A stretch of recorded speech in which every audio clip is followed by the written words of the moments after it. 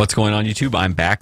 I've really been enjoying myself playing tons of Soldier. He is my most played, actually, on the account that I play on the most. Now, I'm not going to call it my main account, although if you guys watch the stream, you know I don't even really have a main account that I play on. You know, some days, sometimes I go a span of a couple months where all I do is play on an account named Smexy, or maybe I play on an account named Bong Ripper 73. Maybe I play on an account named Borium that isn't even my main account. You know, if you know me, I've kind of abandoned the whole main account idea. I stopped really caring about main accounts back in Halo 3. If you don't know, in Halo 3, it took an incredible amount of time in order to reach the highest rank in the game. You had to win 5,000 games, because if you won one game in Halo 3, it gave you 1 experience. And it took you 5,000 experience to reach the highest rank in the game. I had an account that was almost the 5-star general, which is the highest rank. I think I had 4,200 experience on that account, and it ended up getting hacked and stolen from me. It was really unfortunate. I still remember like the entire sequence of events right after my account got hacked, or I saw that it was recovered to another console. It like scarred me. I still remember the exact feeling of being on the phone with Microsoft support and just having an epiphany, realizing, hearing this woman's voice telling me that I'm not going to be able to get my account back. I realized it before she even had to express it to me explicitly. So I lost that account, and I had so much time put into it. And so I got a new account, and then I leveled that account up to 5-star general. Fast forward a couple years, and then I think many years after Halo 3 died, I still had my 5-star general account, and I even had like 30,000 custom games on that account as well. Some of it was boosted because you could do this thing where you boost your custom games, but you still had to play each game. So I sat in a lobby 30,000 times to do it. I don't know why people did it back in the day, but they just did. Now, after Halo 3 died, there was sort of a little bit of a resurgence, and when the resurgence happened, there was hackers, and not hackers, I should say modders, and they would mod the game and they would cheat in a number of ways. But one of the things that they did, which it was just so evil in my opinion, I hated it so much. If you got into a game with them, for some reason, it would erase all of your account's stats. All of your experience would go down to 0. You would still keep your skill rank, so I was still 50, but you lose all of your experience gone. I had like 5,000 something experience. I think I had 7,000 if I'm not mistaken. I may have. And I ended up losing all of that experience due to modding. So that was almost 2 5-star general accounts I lost in Halo 3. And then after that, I just completely stopped caring about main accounts in video games, because it's really about the game itself and how you play it. It doesn't really have anything to do with these artificial ranks. The skill rank, sure, that does mean something. But even then, you know, I was the highest rank in Halo 3 in many playlists, almost all of them for so long. Years, I'm talking. Years and years. And now in Overwatch, I've been top 500 every season, and Grandmaster, obviously, every single season. So it doesn't really mean that much to me anymore, and so that's why I don't really play on a main account. Now, you could make the argument that, oh, well, if you don't care about it, then you should just play on one account, and that's true. That's a fair counterpoint, but I do like switching accounts just so I can play loose. I feel like once I put a lot of time into one account, I sort of get like this is all in my head, by the way, I sort of get like a reputation attached to it. This is all inside, and then I feel like I have to take the games more serious and more serious because I have like a reputation. But if I play on a random account with a random name, I feel like I can play looser, and I still try to win, obviously, but I just play a little more creatively. I'm not as stressed out because, you know, I have to play for usually 4 to 6 hours a stream. You know, I don't want to be taking every single game dead serious the entire time. You know, that would be so emotionally taxing, and I just can't do it. So I like to switch up accounts, and it's ultimately, I believe, a waste of time because all of my accounts usually hover anywhere between 4,200 and 4,500 on DPS and off tank. So it doesn't even really make a difference when I switch accounts. It's just all in my head. And I think, honestly, it's a little bit of a conspiracy theory, but I think there is truth to it. I swear. I remember, if you guys remember, on Gold Gun, on that account, I swear I had way better games always on that account. I remember I would struggle to get my main account into top 500 at the end of the season, and on Gold Gun, I would get it no problem. I remember a couple seasons, actually, I even placed higher on Gold Gun than on my main account by pure mistake. One time I struggled to get my main account into top 500, and then I got it. And then I remember I went on Gold Gun just to play the end of the season matches. I wasn't even trying to get top 500. And then I just got top 500 that easily. It just happened. And then I went on Smexy, if you guys know that account as well. And that account ended up finishing the season the highest of all three of my accounts. And I wasn't even taking it seriously at all.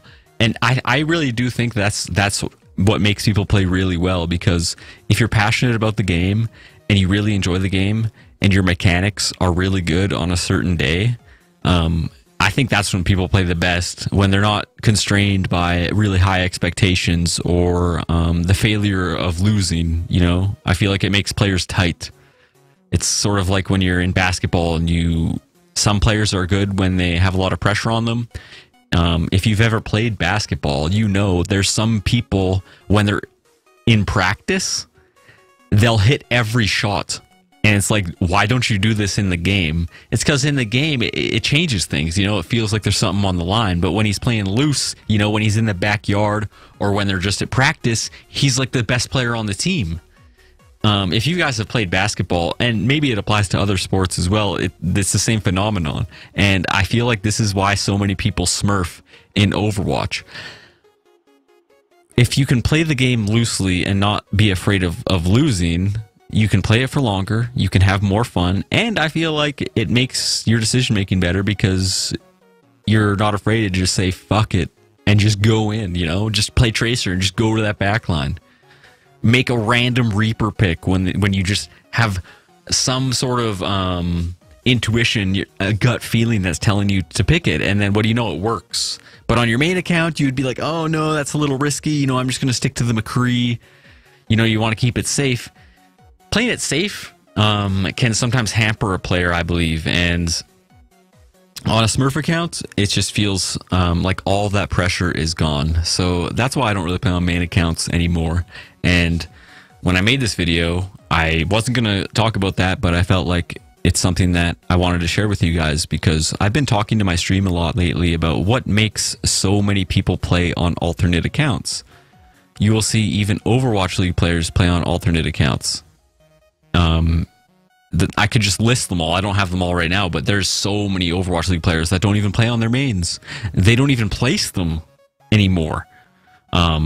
It's like they're all playing on alternate accounts. I don't want to say Smurfs because they're all like 4,500 accounts.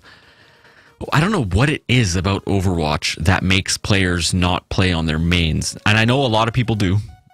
A lot of pros and a lot of streamers do only play on their mains, and they still retain top 500 the same. But then how does that explain why so many pro players do play on alts? It's something that I'm thinking about because I can't think of a solid explanation. You know, I can think of a bunch of really weak explanations like the ones that I listed pertaining to myself and why I play on Smurf accounts, but is that really the reason why we see so many alternate accounts?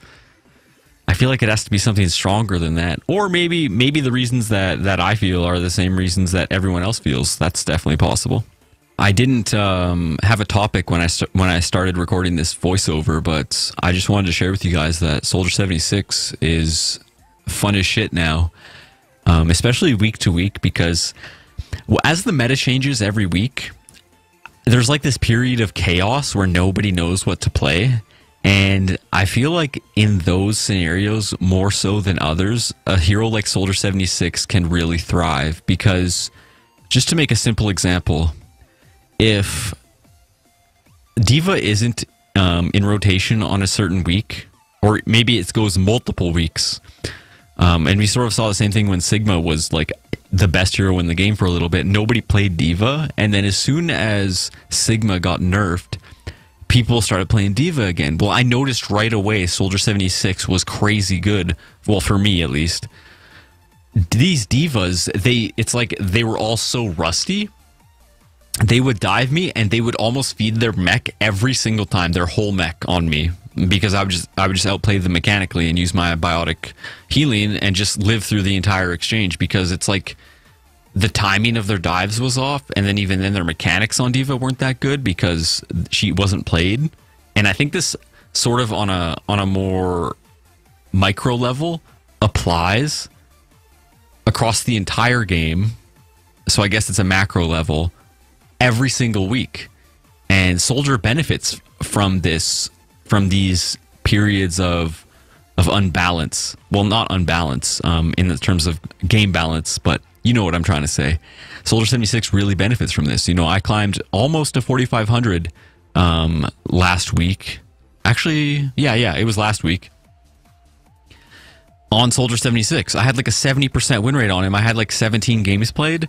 We were almost 4,500. I think we got to 4,471 or something like that, playing Soldier 76. And no one even asked me to switch because I was just popping the fuck off every game, it felt like. You're just on a flank and no one can touch you. Especially with Doomfist out of the meta. You know, if the other team doesn't play Widow, Soldier 76 just does so much damage. As long as you're supplementing it in the right areas at the right times, he can really, really make a big impact. I feel like he is definitely underrated right now.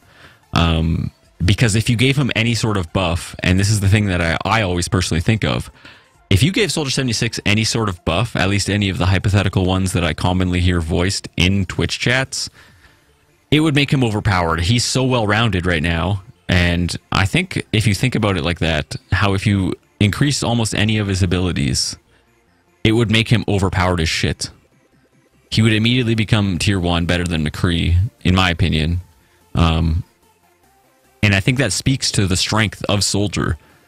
Now, he does require a very consistent type of aim, where if you don't really have that really consistent type of aiming style, I would probably stay away from Soldier 76 if I was you.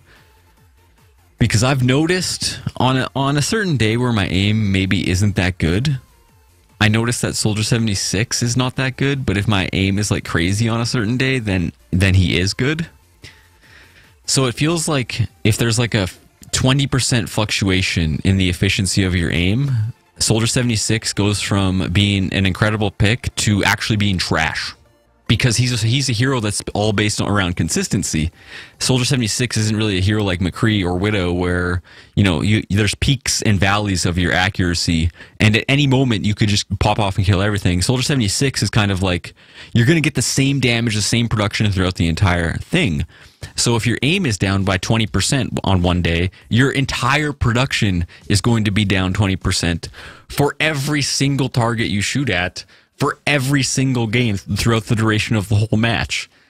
That's kind of how I see Soldier 76. So if you get on to play Overwatch and you love to play Soldier 76 like I do, that's how I would make my decision. For example, if you're having one of those days where your aim is just on point and you're popping off and your tracking's like perfect, I would say play Soldier all day.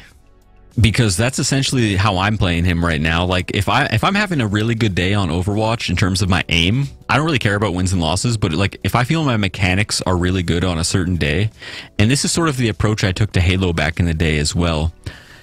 If my mechanics are on and my game sense is on, I could lose 8 straight games. I still keep playing because I love to play the game when my aim is on. But when my aim is off, then my Soldier's off. And if my Soldier's off, then the game just really is less fun. It's still really fun, and I can still play it for a long time, but if my Soldier 76 is on, then I could play Overwatch. I'm not even kidding. I could play for 12 hours straight.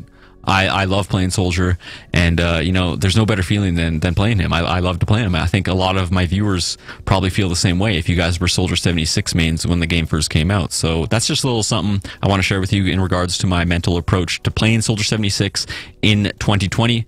Once again, thank you guys so much for watching. I appreciate you all, and hope you guys have a good day.